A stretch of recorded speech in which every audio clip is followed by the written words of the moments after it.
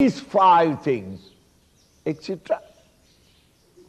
Bandha, moksha, tripti, chinda, arogya, your health, hunger. All these, svenaiva vidya.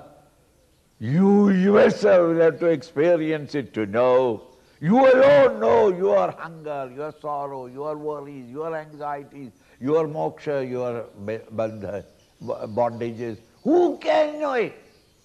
Only you yourself will know, because it is subjective. You have to experience it yourself. Parocham anumanikam. Others can only anuman, inference. Why? You are not all right? No, I am all right. Hey, but you look. Why? By the look of your face, I anuman, infer that he is suffering from something. What is wrong with you? What has happened? Why are you so sad? Now the sadness I see in the face, then anuman, inference, just as when I see columns of smoke rising in the distant mountain, I only saw the smoke, but anuman, my inference is there is fire there.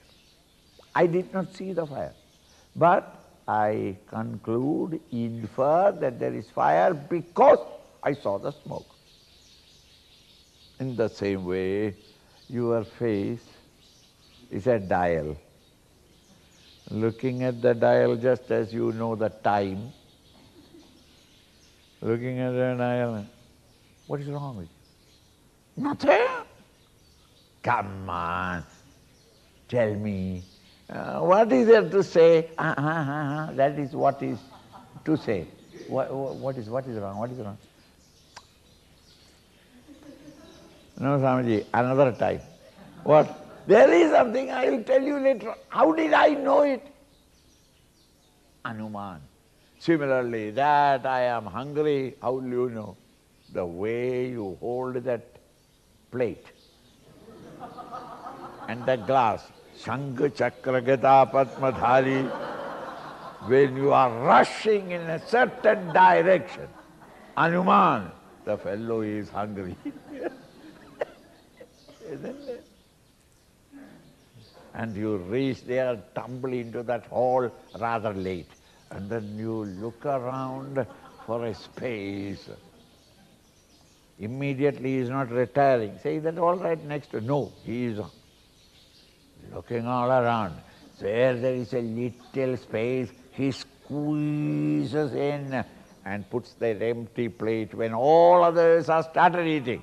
Plate. Anuman is, the fellow is really hungry. Smoke, therefore there is fire. This guy's behavior, Anuman. But I have no experience. The experience is his. He knows what that hunger is, the intensity of the hunger.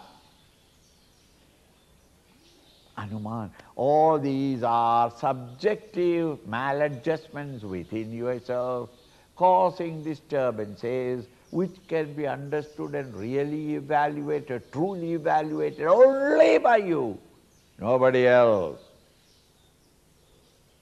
They are subjective, they are not objective. Therefore, everybody else is paroksha. Others' eyes can only anuman, infer.